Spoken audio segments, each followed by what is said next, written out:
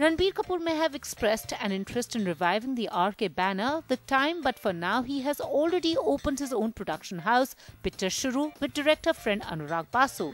And its first film, Jaga Jasoos, is already in the works. But it looks like cousins Karisma and Kareena are keen to follow in their enterprising brothers' footsteps and step into the production field, and are planning on to float their own production company, which would produce mass entertainers.